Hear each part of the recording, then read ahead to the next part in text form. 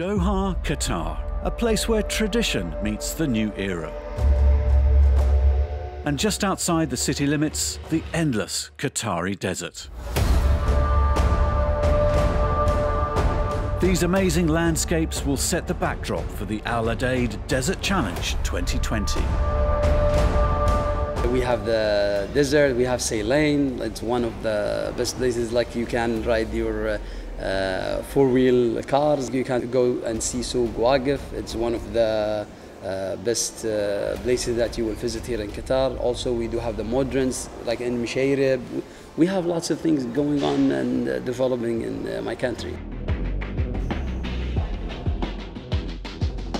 The event consists of a mountain bike race, a trail run race, and a duathlon of mountain biking and trail running.